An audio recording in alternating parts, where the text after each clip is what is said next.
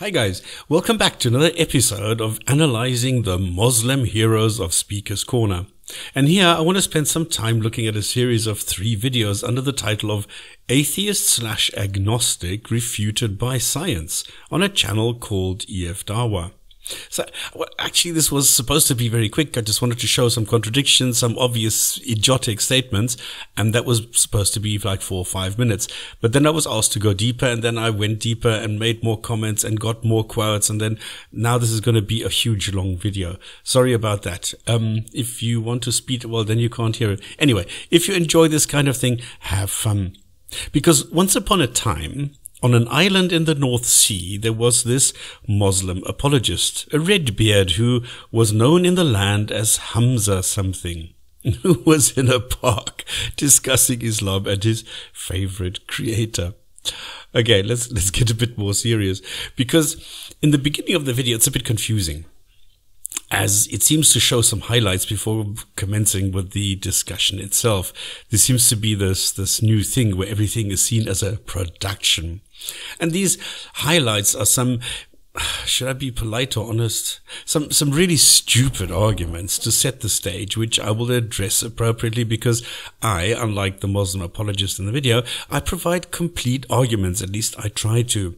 And I try to bring evidence and rational reasoning, not fallacies, empty claims and lies. And just to demonstrate the level of dishonesty here and the level of deceit we will encounter throughout the video, let me analyze one of these highlights. It starts with a condescending remark about learning something today. And then, just as was the case with Muhammad Hijab's arrogant attitude when he made the huge blunder with this logical paradox, this Hamza guy here also shows what an embarrassment he really is. He states, Jot, are you going to listen? Yeah, I'm going to listen. Okay. You're going to learn something today? No, you. All right. Time and space is what where is. If you go into the dictionary, look at where, a point in time and space. So let's do just that and look up the word where. Whoops, it does not say what this apologist says it does or wants it to say. All dictionaries I consulted agree that where relates to a place, 3-dimensional and determined by a set of coordinates, and the word when would relate to time. So if he thinks someone can learn from him, he's totally deluded. The point I want to make here is that these apologists deliver total bullshit with total confidence and arrogance. They will lie and deceive without blinking, just to please the imaginary sky daddy and make Islam look better than it is. But they will not admit they were wrong or that they made a mistake and, God forbid, apologize. Another example now from within the video itself is this one. Because nothing causes nothing. Nothing comes from nothing. This in itself is a clear statement. But this guy also claims just a little bit later, I'm saying God created the universe out of nothing. Out of nothing. I'm saying that, yeah. So which one is it? Nothing or not nothing? Am I the only one to notice this glaring incompetence, both by the God of Islam and the apologists of Islam? Why are the Muslims standing next to this guy only bobbing their heads instead of stopping this embarrassing fool? Okay, so now I've set the expectation level. Let me also point out, in case this is not clear yet, that this Hamza guy is frightfully ignorant and has zero education regarding anything scientific. And yet, he goes where he should really stay away as far as possible, and that is science. He's constantly talking about science and the scientific method, getting it all wrong, constantly embarrassing himself. So I will not be pointing out every single blunder, but just some examples. Oh, and just for the record, no, contrary to what the title claims, no atheist is refuted. No agnostic is refuted, and there is no science in these 3 videos. None at all. It's just fairy tales, presupposition, and plain ignorance. And in the end, he actually spells it out, where he simply defines a creator or God into existence and makes it uncaused and everything else caused. And that is his life in a nutshell. Play pretend like a kid and believe everything else on blind faith. Things like his hellfire. And this is the basis for believing that running around a black stone in Mecca 7 times is a requirement for admittance into a paradise no normal person would want to be in. Okay. The video proper seems to start off at 118. This is video number 1, okay? And the whole affair is something like 147, so there's a lot of bullshit to wade through. He starts off with, I believe it. Okay? I accept it to be true without proof. Do I need proof? Proof. He's constantly on about proof, where the word he's looking for is actually evidence. And if he looks this one up, it will agree with me, I hope, because evidence is nothing else. I mean, simplified, it's just either it's the verification or the falsification of a conclusion. So you have an idea or something, and then you find the evidence which either backs you up or it says, nope, you're wrong. And that's it. But you can believe without this evidence. Okay, I've explained all this in my Gumball video, so you can check that out there. We're talking about proof here. If I can prove my father is my father by doing a DNA test, that's proof. Now for him, again, it's proof. He says he has proof if he has a DNA test, totally ignorant of what a DNA test actually is and that it assigns a probability range. It's not proof. So right off the bat, we see once again, he does not understand what evidence is, what proof is, and he doesn't have a clue what he's actually talking about. He says the question, why do you believe what you believe, is a stupid question. Correct. That means an atheist shouldn't ask me, why do I believe in God? Yeah? It's a stupid question. Because he does not understand the question. He goes on to say that challenging his belief regarding his God, we need to challenge the reasons for his belief, which is what the question why quite adequately does, I think. Now, if you want to challenge my belief, to collapse that belief, you have to challenge my reasons for that belief. And that's all I'm doing here. Now, after 4 minutes, we get the first Shabir shuffle move, shifting the burden over to the other side to then attack the claims without answering the questions put to him. So now I ask you why you believe what you believe. What do you believe? What do you believe and why? And then a weird contradiction where he says it means nothing and then says I did not say it means nothing. What do you mean? What does that mean? It means nothing. What does that mean? You believe what about yourself? It means nothing to you. No. But I didn't say it that. means everything. I didn't claim it means nothing. I didn't claim it means nothing when that is exactly what he just did, just mere seconds earlier. And then changes it to a question because he realizes that he's just lied. What does it mean? Nothing. No, what does it mean? All right, I'm using the word belief as the word is understood. You accept something to be true. Okay, so he goes again, because this belief thing, he doesn't understand what belief is. He says Sarah has explained it, and he talks about this several times, but he doesn't seem to know what it is. He doesn't understand evidence, proof, belief, knowledge, faith. He doesn't know what all of that is. So the Muslim changes tack completely now, asking the non-Muslim, what do you believe with regards to the existence of God? I believe in myself. No, and he can't comprehend the answer.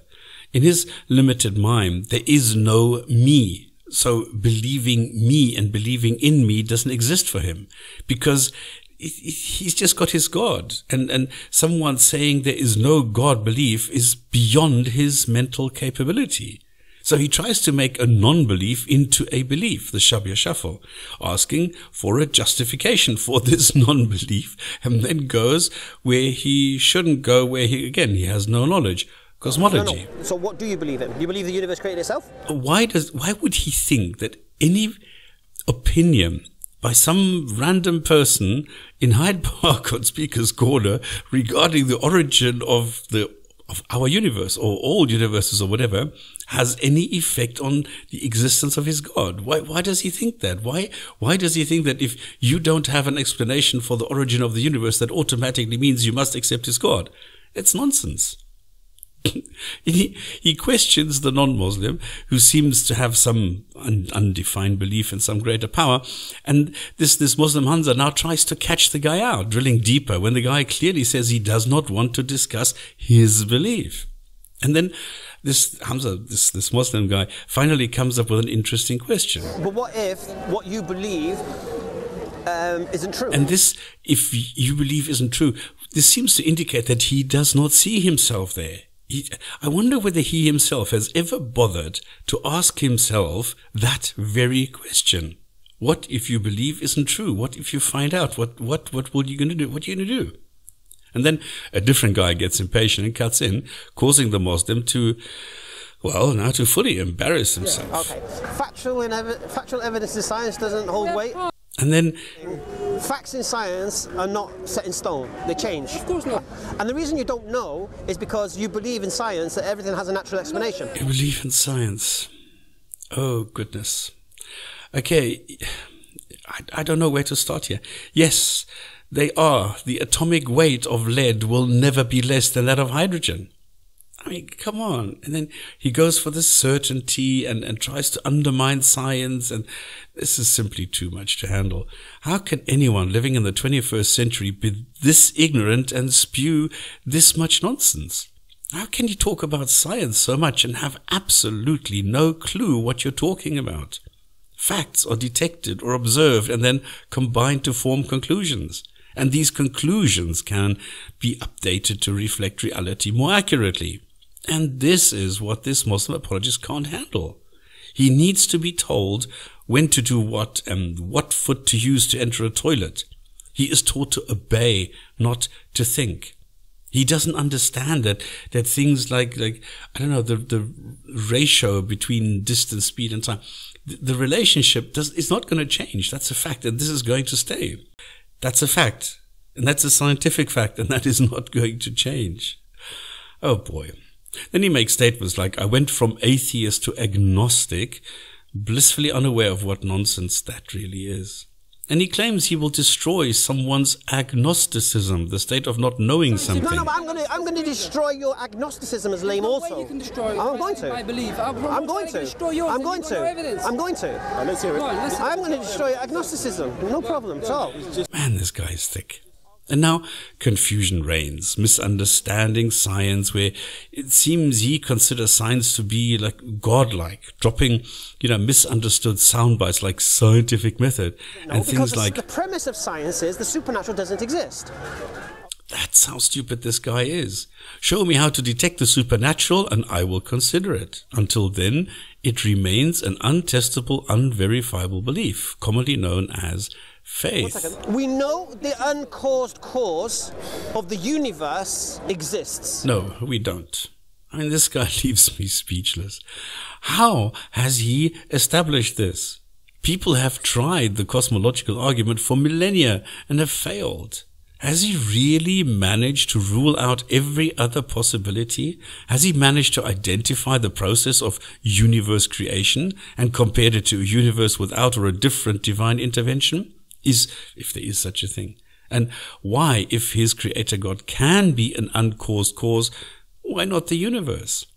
He then invokes the myth of faith in scientism, where according to this high and mighty Mr. Arrogance, every non-believer, of course, is using the wrong way of looking at his God. Now, I'm going to step back a bit and not take every single example here. I've already skipped a few because he drops these bombs of ignorance and utter stupidity in almost every sentence. Okay, now at 12:30, a more focused guy comes in and he asks... I just wanted to know, Hamza, what method are you using to come to the conclusion that there is a God? And is it a universal message? So what method are you using to come to the conclusion that there's a God, and is it universal? And the Muslim responds with... I'm using the scientific method in the sense of I'm observing the claims of those... which 10 seconds earlier he dismissed. What?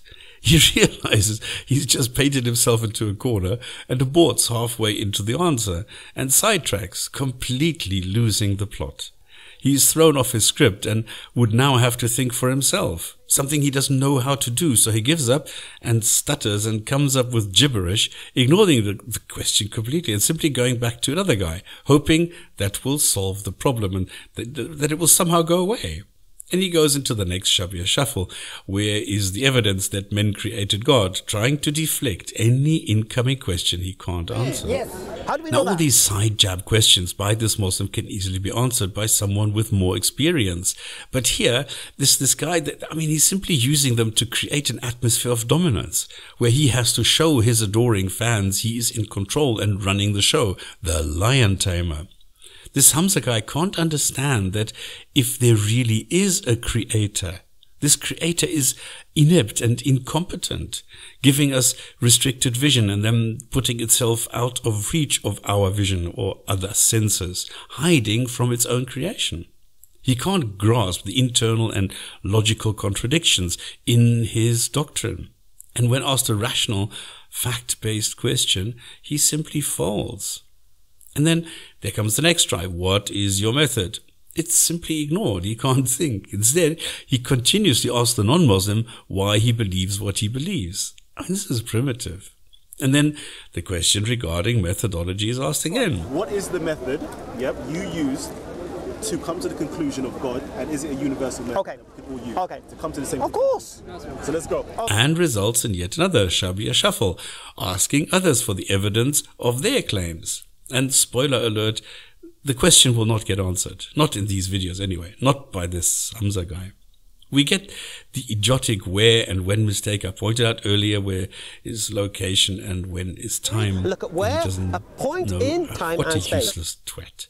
But the Muslim fanboys around him all nod in agreement. Duh, I don't get this. And then to get out of this whole thing, he just simply claims his creator figure is outside of time and space. We believe that the creator is outside time and space. Really? If this creator God, if it doesn't exist in time, not for 1 second, what's the point? And if it doesn't exist in any place known to us, nowhere, what's the point? Like Hyde Park, why not right here? What's the difference between undetectable and non-existent? But then, if this is an illogical question, his creator is illogical. He doesn't explain why, for example, a builder can't live inside the house he built. But he can't comprehend that with his limited mindset and limiting worldview. But it gets even worse, don't worry.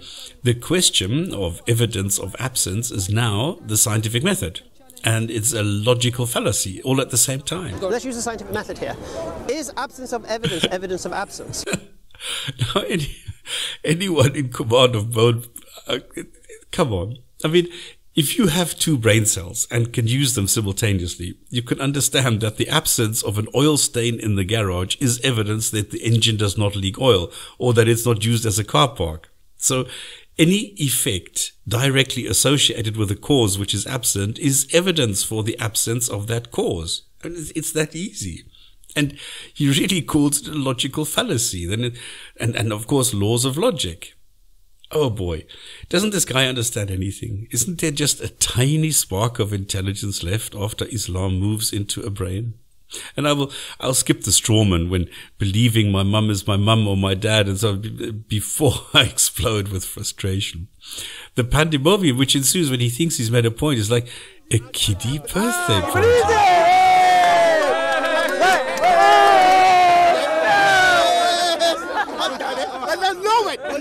Okay, we get to 31 minutes in the first video, and his summary is his claim God doesn't exist, scientific logic, and then you're done. Now, in his bird brain, that's how it works. And then he would go home, all proud of himself, bragging to himself, he really showed those atheists and those agnostics and anyone. Oh my God. And now he needs to gloat. Calling these poor guys and oh my goodness. Is there any reason to be condescending like that?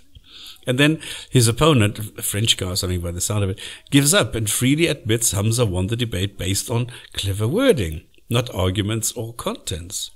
And then after that, he's deluded, believing what is contrary to all overwhelming evidence against it. Do you know what deluded means? It means that what they believe is contrary to overwhelming evidence against it. If deluded is believing what is contrary to all overwhelming evidence, 2 minutes later he said the guy was deluded for believing his dad was his dad without evidence.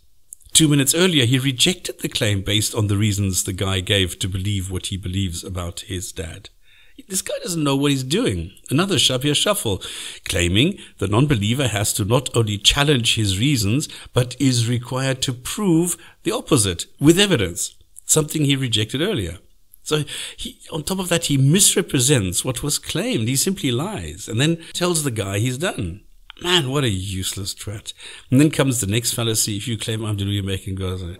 If you say I'm deluded, now you're making a claim that God doesn't exist and I'm stupid for believing he does. No, actually, he does not. No. You can't dismiss it unless you produce evidence against it. No, actually, you don't.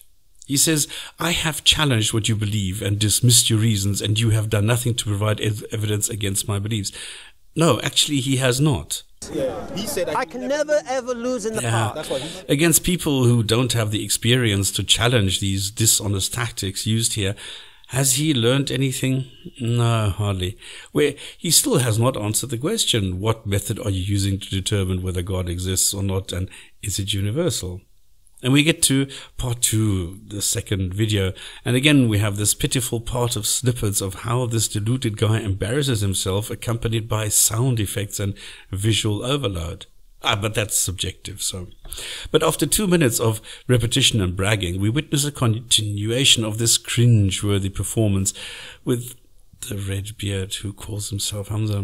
Okay, we want the method of how you come to the conclusion of Allah or God, you start. Right. And is it a universal one? And if so, can you just teach? We finally get to hear the question again about the method you come to the conclusion it is universal. So finally there's some brains at play here. But Hamza can't grasp this and simply does not have the intelligence to understand the question. It's too much for him. I mean, he's heard this 3 or 4 or 5 times now and he still doesn't know the answer. Alhamdulillah. So your question is this: why do I believe a God exists? Yeah. So what he hears is, why do I believe a God exists? Really, is that what he hears? He can't process the question and just simply makes stuff up. So he can't grasp the full extent, and then comes up with something that has very little to do with the actual question. It shows how Islam can harm and damage a working brain, so that only parts of reality gets through. And then he further dumbs it down and demonstrates his primitive and childish disposition by saying, why do I believe when I can't see a God? Why do I believe a creator exists when I've never seen one, yeah? Unfortunately, the questioner does not see through the tactics employed. Instead of insisting on getting an answer, allows Hamza to resume his rehearsed script. Now, he previously claimed he believed in gods before Islam. And now we get some insight into the workings of this primitive and underdeveloped brain. And it's very easy. I can't understand evolution or something, therefore God. I am stupid, therefore God. And that's all there is. I can't understand and I can't say I don't know, so I just make up fairy tales and monsters in the sky. Because science does not immediately have an answer I can understand, I replace reality with the sky daddy. And that's all there is, nothing more. This is why the majority of humans with this God belief, like this poor, deluded, uneducated guy here in the video, believe they're gods. 5,000 or so of them, but every one of them unique and of course the most important one. So then, another Shabir shuffle. I believe the universe has not always existed, and if you do, you make a claim, now you need to prove it. So if someone claims the universe has always existed, I want to know why they believe that. I want to see what reason they have to believe that. Okay. No. And next comes a blatant lie. I side with the idea that the way the universe is, I believe it had a beginning. I believe something must have started it, something must have caused it. This is in agreement with modern science today, that Big Bang or whatever you want to call it. So I side with the idea that the way the universe is, I don't believe it had a beginning. Something must have started it, something must have caused it. This is in agreement with modern science today, Big Bang, whatever you want. No, that is a lie. Science does not claim that something must have started it. And the Big Bang is not the origin of the universe. What an ignorant fool. Why do so many Muslims mention cosmology and cosmogony when they simply have no clue, no understanding whatsoever of what that is? And next up, he runs into a series of claims, all nonsensical and fabricated. No, but this is scientific. It's not. It's philosophical. Okay, I've observed that nothing exists without a cause. Scientific, yeah? This blatant display of stupidity and ignorance gets quite embarrassing. Has he really examined everything in the universe and all other possible universes? No, so why does he make such a nonsensical statement? When confronted with a direct and logical question again, he completely fails, stutters, and mumbles incoherent stuff, delivering this masterpiece of eloquent wording. If I say the universe existed, and what caused it, scientific method, yeah, cannot be, has to be infinite using the scientific method of nothing, if the infinite regression. Is infinite regression philosophical? Is it philosophical or scientific? I would say it's scientific. If I say universe exists, it would cause a scientific method. Yeah, cannot be, has to infinite, use scientific method. Nothing can, if the infinite regression, is it philosophical or scientific? Neither. It's a logical question, but it's often brought up in philosophy. And no, it has nothing to do with the scientific method he brings up every 5 seconds without understanding it. I'm not sure whether to despair or giggle hysterically or simply facepalm every few seconds. What is interesting is that when he is totally lost, he simply blurts out this scientific method, which seems to be his safe space, where he thinks nobody can touch or challenge him.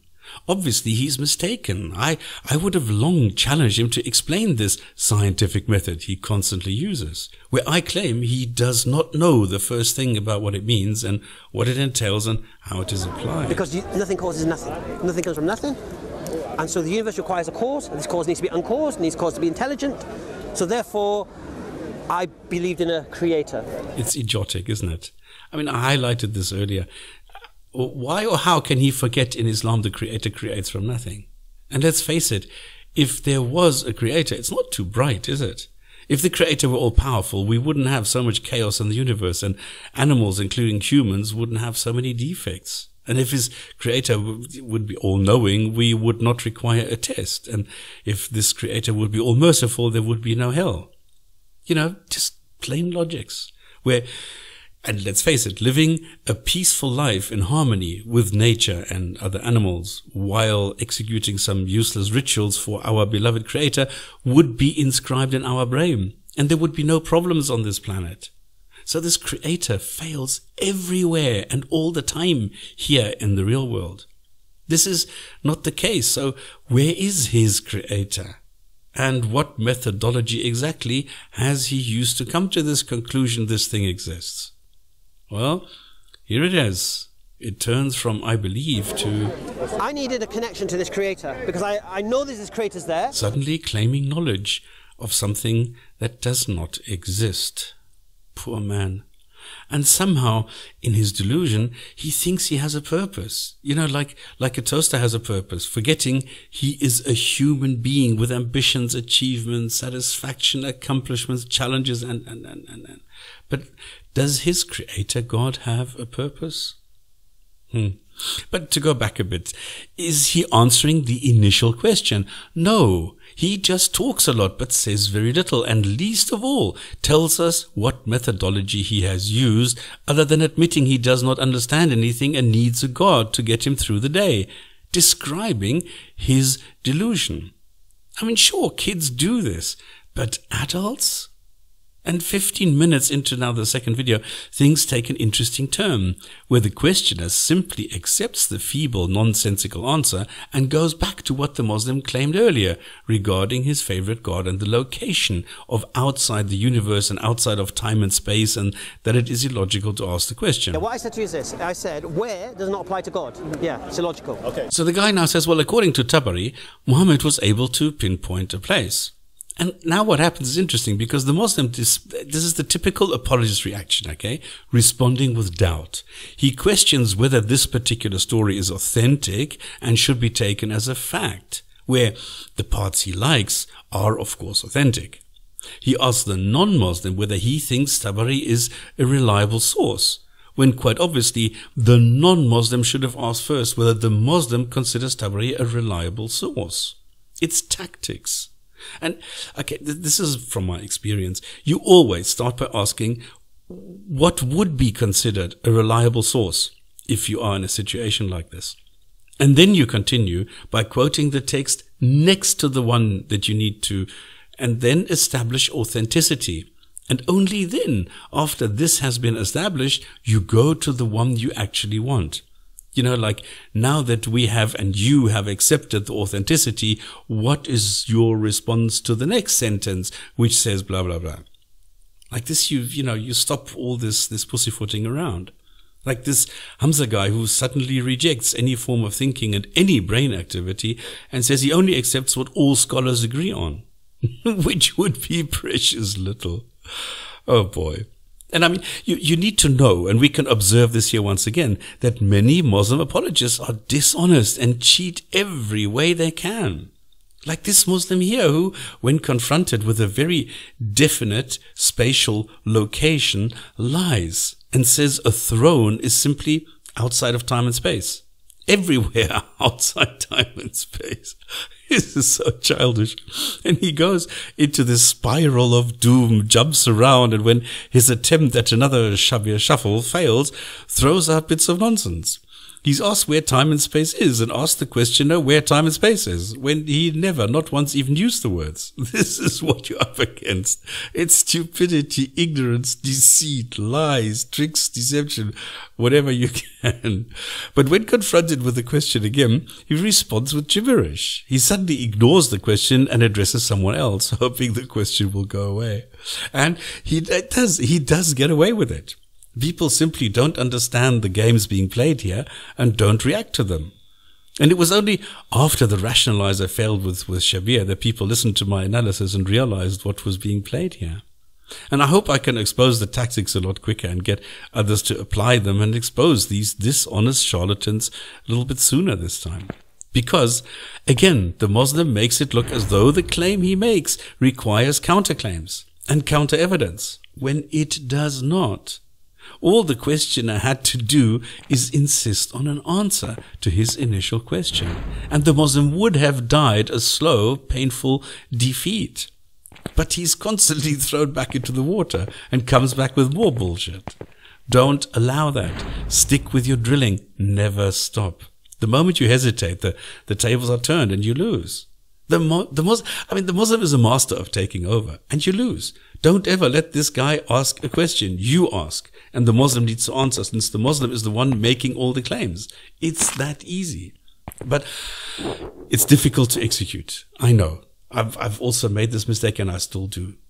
But the Muslim in the video believes because the Qur'an tells him to. So the point here is this. The reasons I have to support what I believe is the Qur'an. So challenge this belief. But again, not by saying here's the Qur'an and here's why it's wrong, but by asking the Muslim to defend this belief regarding the veracity of the Qur'an. Let the Muslim give you an example from the Qur'an and then take it apart. Never start the discussion with a claim. I always make that mistake, I know. So I'm trying to help others here. But that's my experience in these kind of talks. And we're at the end now where the Muslim actually makes an interesting claim. Because the cause of the universe can't be the universe. The cause of the universe has to be external to the universe. He claims that there's a cause and it must be outside of what it causes. And that cause is his favorite hero in his favorite fairy tale. And that is the entire content of his belief and the basis for his entire existence. His only explanation is that he defines this creator as being uncaused, and for his simple mind that is sufficient, not realizing that anyone can define the universe as being eternal and uncaused, and that's the end of that one. And there's nobody here, unfortunately, who takes him to task and who really stays on topic to get a statement which can be used as a basis for a serious discussion. It's a pity. The Muslim is simply too slippery here and gets away with his childish disposition. Oh well, better luck next time. And that's probably why the video ended up here and was not deleted. Because the remaining 20 odd minutes and all of part 3 are just people talking about different creators and the Muslim shifting everything to suit his needs and, just to display his mindset. And then when another guy steps in and starts asking more specific questions, our Redbeard suddenly gets all scared and stops his arrogant posture and becomes all humble, suddenly not knowing anything about his creator God. He actually makes the point that because he is ignorant, therefore God. It's quite weird. And then repeats some of the nonsense he stated before, so I'm not going to go there again. What is telling is that what I pointed out in the beginning is his belief that something can come from nothing, saying... I'm saying God created the universe out of nothing. Out of nothing? I'm saying that, yeah. Nothing. The absence of everything. God is not subject to the laws of physics, yeah? So on closing, just like the hijab guy did, he gloats and displays his deluded, dishonest mindset, where he thinks he's actually managed to achieve something, deluding himself even further. He also does not realize what a pitiful little mind he actually is. My reasons for believing what I believe is the Qur'an. Now, if you atheists, pantheists, whomever wish to challenge my belief, then you need to challenge the reasons for it, which is the Qur'an. Now you have to prove to me I'm delusional for believing the Qur'an, which means you have to prove to me the Qur'an is what? Written by men, authored by man, nothing to do with God. If you can do that, good luck, inshallah. Been trying for 1400 years, still not done it, inshallah. Assalamu alaikum. Okay, thanks for holding out until the end. This is really a long video. And taking interest in this long video. And if you like it anyway, just give me a thumbs up. And if you don't, then give me a thumbs down. But do me a favor, tell me why you liked it or why you didn't. And if you didn't like it, why, what could I do better? Thanks. See you again soon. Bye.